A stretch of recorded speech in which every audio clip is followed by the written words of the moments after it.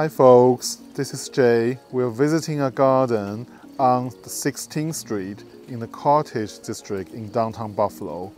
It is featured on Garden Walk Buffalo as well as Open Gardens West in New York.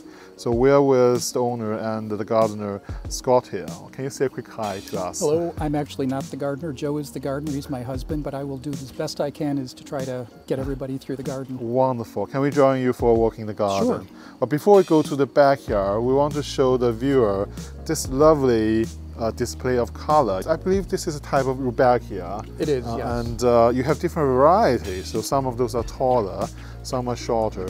And it's right next to a type of Liguillaria, which also have this kind of a similar yellow flower, but they're very different plant. So the rudbeckia would enjoy sun, but the Liguillaria love kind of a little bit of shade and definitely much more moisture. Yeah, but they just look so lovely together.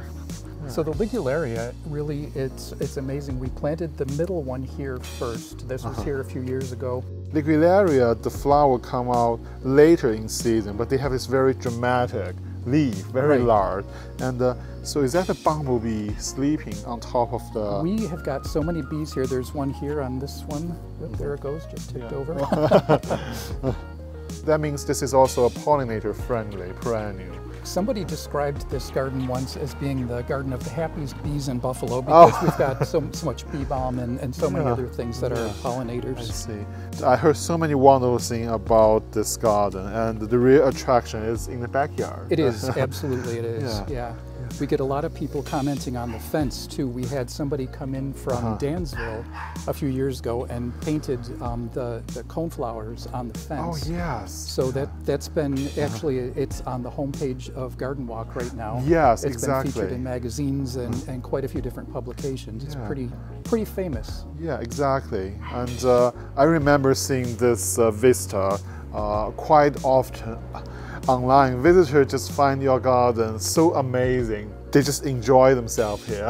Yeah, I got to say, I'm really proud of Joe for what he's able to do. You know, I think you'll see when you get into the backyard that he's as much or more of an artist than he is a gardener. He can really make things look just spectacular. Exactly. Look at the hardy hibiscus. The flower is the size of a dinner plate. Yeah, it is. It just so there are different color and different texture from different type of plants to just create this very interesting combination. It's just amazing. And I like how Joe and you use the fence with the archway and with some of the taller perennial to create a sense of intrigue. You can see a little bit of the garden, but not a whole lot. And for exact this reason, it just draws you in, making you want to explore more. So for example, you had the very tall, I believe that's some type of sunflower. It is. And then with the Joe Pye weed. The Joe Pye weed. Yeah. We've got other Joe Pye weed that are maybe 3 to 4 feet tall, but that thing just has taken off every year. It just gets enormous. So they kind of block the view of the garden a little bit, but you can see the red umbrella and a little bit of the structure in the background. It just creates a sense of intrigue, which is really nice. And so, yeah, if you do not point out this to me, I wouldn't know all those plants are all in containers. Everything is in containers. A few years ago, we counted and we thought that we had somewhere around 150 pots. Wow. Since then, you'll notice on the side over here that we had a terrible infestation of bishop's weed and we had to take out the garden. So everything that's over there is in pots. Now, I'm going to estimate we probably have between 200 and 250 pots. Wow, that's very impressive. Yeah. Joe and you use the container in such a clever way that they look very natural. You wouldn't realize you're visiting a container, primarily container garden, but this just come along so well. Yeah. And every year, everybody asks when they first come here, what do you feed these plants because these coleus are so huge. Yes. And really, Joe puts just a little bit of crystallized fertilizer in the ground when he plants it, and that's it.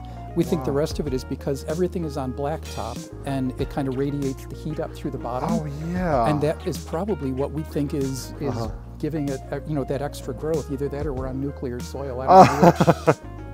Yeah. So I see you have a lot of the annual salvia here, the one with the very deep purple and blue color. Right. So they do attract hummingbirds for you, right? They do. We get hummingbirds back here. We don't see that many hummingbirds in this city, but almost daily there's hummingbirds back here. Yeah, so it's really nice, and you can see there's a ton of bees back here as well. Exactly. So, you know, the front yard, we have a few. Back here, it's a little crazy with the bees. It's really nice. In this garden, it's not just about the flower or annual. You have some very interesting art pieces, like the ants climbing on your siding. Yeah, I'm just glad they're fake. Yeah, well, look at this. Yeah, the Joe Pye weed is at least 8 feet tall. Yeah, it's really impressive. It's also a native plant.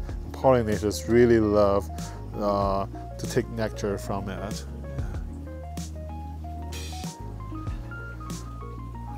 We see you have, in addition to the coleus and the salvia, you have all sorts of different begonia, and the orange one is a Mexican sunflower. It's an annual, right? It is an annual, yes. An annual. And so where do you and Joe get this insane amount of plant every year? Yeah. So everybody always asks during garden walk, you know, there's always that one question that everybody asks, and it's always, what do you do with your plants in the winter? And everything stays right where it is, believe it or not. Everything dies out, all the annuals die out. We don't take clippings of any of the coleus. Everything is new every year. Yeah. So first thing at the crack of spring, we're out at the nurseries. We're looking for some things that are different. And I think for Joe, it's really the thrill of the hunt that makes gardening exciting for him. He's always looking for something new and different and unique.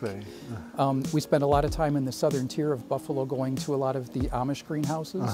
And they've really got a good variety of coleus. They've got a good variety of the salvia. That's where we started with the black and blue salvia a few years ago. And it really, you know, everybody loved it and Joe loved it. So he kind of brought the salvia back as a unifying agent between the whole garden, because you can see there's different sitting areas, there's different places to be throughout the garden, and the salvia is one of those things that kind of unifies it, makes a cohesive. So this area is probably one of the most popular and famous garden area on Garden Walk Buffalo. This just I can imagine. I've seen visitors just invite themselves and sit down. It's really nice. I always love it. So Joe is very shy, which is why I'm doing the talking today. So I will come back several times throughout Garden Walk and just check on the yard, make sure everything is still standing. But there's always people sitting back here, and I always love that. That's what it's for. It's for people to just come and sit and relax and forget about everything. It's just for peace and you know, just to make it. You know, well, you are very gracious gardener and also host, allowing visitors to take the full advantage to make them feel so welcome. To enjoy your garden. We really enjoy that. You know, we've had, I'm going to guess, maybe 30 weddings back here. Oh, wow. Yeah, so it was when the marriage equality laws were first passed in New York State. We have a good friend and neighbor who is a chaplain. And if somebody wanted to come to New York State to get married, but they didn't want to be a spectacle at City Hall, she would bring them back here, and they would get married here. And it wasn't unusual for me to come home from work and be like, oops, there's a wedding going on, I better not park in the driveway today. But it was just a really cool thing, so it was a great time. But I do see a few very, very unique plant surrounding the sitting area. I believe this is a popcorn plant. It's a popcorn plant. When you rub it, it kind of releases like a buttery popcorn-like fragrance. And it gets little tiny yellow flowers on it that look like buttered popcorn. So it's a really cool thing. That's one of the finds that we got in Amish country. Is somebody had that and said to Joe, you know, you better take this. People are going to love it. Yeah. Oh, definitely. Yeah. So another plant I find really interesting, or even surprised to see here, this is a southern magnolia, and they have the very thick, velvety back leaf, and they get very large flower, has the fragrant, lemony floral fragrance, a white flower. Usually we don't see this very often in Buffalo area. We're in zone 6, but they're usually a zone 7 or 8 plant. But probably because of in a more protected area in the downtowns, the climate is milder, so you have a good chance to keep this. Yeah, this is our first year with that, so we're anxious to see what's going to happen with it. There is a new bud coming on at some place. Yes. But it's really taken off this year. It's done a lot of growing, which is great to see. We just need to keep it for the winter now, see what happens. Yeah, magnolia is one of my favorite shrubs. They do so much, and they're easy to grow. That's the important thing. Well, then I could do that. I can get the magnolia. Yeah, and you have another area that are actually separated with the containers, right? Yes, this is all containers. Yeah. Yeah, so you use container in such a smart way, divided. It's essentially a driveway garden. It is. This is all our driveway, and that's another question that we always get during garden walk is, how do you get your car in the garage? And my car hasn't seen that garage in 20 years. So. Yeah, but they're totally worth it, right? Yeah, it is. Absolutely. We'll take it. Speaking of unifying factor, in addition to the salvia, you have this foam head, right? Is that how you call it? Yeah. Yeah, we just refer to them as the foam heads. So Joe tried a couple of those maybe 2 or 3 years ago. It was the first time he tried them. And they're just styrofoam wig heads that he bought from an online beauty supply store. And they're tucked in throughout the garden. And it does a couple of things. It unifies the garden, all these different spaces. It kind of brings them together, gives it some commonality. But it gives some fun to the garden. I mean, it's a place where you're supposed to come and enjoy it and have a lot of fun.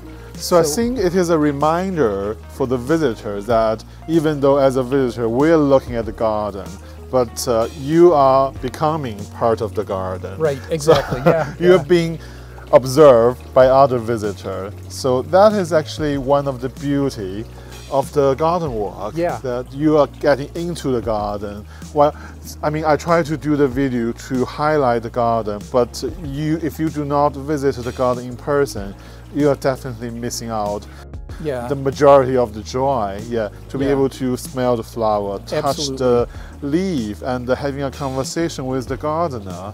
Yeah. And that's what we want during Garden Walk. We really want people to just experience it and sit and relax and have a good time back here. You know, some people will come back and look at it and go, wow, that's a lot of plants, and they'll just leave. Some people, I actually saw a woman crying back here 2 years ago. And I was like, what is wrong? And she said, she said, it's just so beautiful. I can't believe it. Yeah, it is overwhelmingly beautiful, I have to say. It's great, and that's why I say that Joe is as much an artist as he is gardener, because he wants you to feel something when you come back here. And that's what it's all about for him. Well, so you share something quite special with me, that even though this is a particularly colorful garden, but Joe doesn't see it. He does not see color. He's got a major color deficiency, and that's one of the things that the foam heads does, as well as it adds some of those primary colors that he can see, and it becomes a unifying agent for him. Yeah, so that's another reason why he paints them such great colors, because he can tell those colors. Right. So he works a lot with textures. That's why he likes coleus so much. Yes. He'll get things that have a nice texture to the leaves. He works with the values, the hues, more than he does the colors. Right. And he always says it. I think it makes him fearless that he's colorblind. He doesn't worry about does this go with that, because he'll say, you don't see mistakes in nature, so it's fine to put these colors together. Right, right. So right next to your garage area, so you have this like a hidden garden. So this is like a more shaded area. Yes. You have a few of the more shade-loving plants, like I believe that is a canary wing begonia with the chartreuse leaf and the red flower. And you also have the Persian shield, right? The one with the yes. They have this really different texture, also a little bit of a metallic look. Right. Then you have the oak leaf hydrangea, which just have this very beautiful flower head. And then you have another fountain in the far back corner of the garden. It's just you can hear a little bit before getting close. But now you can really hear the very soothing, trickling sound of the water. It's just so soothing back here. We just had a lot of work done on our garage over the winter, and the workers were siding the garage, and we were just petrified that this oak leaf hydrangea was gone. We didn't think it was going to survive, but boy, it really took off this year. Yeah, well, hydrangea is one of those plants that really hard to kill them. They're really resilient. But for them to bloom well, you need the right combination of the weather and the soil and the sun situation. Yeah. So let's take a look at the garden from this end.